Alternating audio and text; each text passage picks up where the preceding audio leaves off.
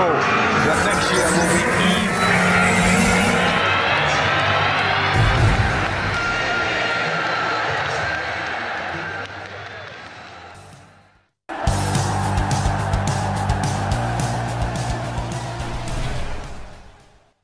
Manchester United formulating a bid to sign 20-year-old Brazilian prospect. Manchester United are looking to acquire the service of 20-year-old Santos forward Marcus Leonardo in 2024. According to a report by Vias, Manchester United have their eyes set on Marcus Leonardo and preparing a bid for the 20-year-old South American sensational. The Brazil under-23 star has been doing wonders of late, and there is a lot of interest in the service from across Europe. Leonardo has come through the ranks at Santos and was promoted to their first team back in the summer of 2020. The 20-year-old striker has already featured in 155 matches for the Santos first team, contributing towards 61 goals. He has formed the back of the net on 50 occasions since making his debut.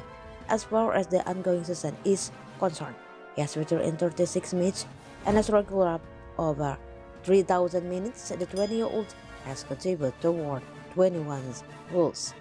He was going from strength to strength over the past few seasons, and his impressive performances have not gone unnoticed, as there are quite a few clubs keen on having him in their ranks in the near future. Leonardo's contract with the Brazilian club runs until the end of 2026, but there is real possibility of him leaving Santos in the upcoming transfer window. There is a strong interest in him from England, and the biggest club that is ready to post for his service are Manchester United. The Red Bull are short and more firepower up top. They might sign 20-year-old Rasmussen in the summer, but there is still room for another striker, as they are keen on having the Brazil under-23 star at their disposal. His arrival will really bolster their attack, and Eric Ten Hag will have more options to work with. The Red Bull have been scouting him for a while now and are all set to boost for his service in 2024.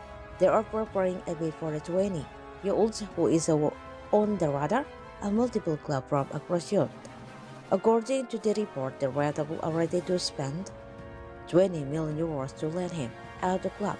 With Manchester United serious about their pursuit of their young striker, it will be interesting to see if they can land him at the club once the transfer window reopens.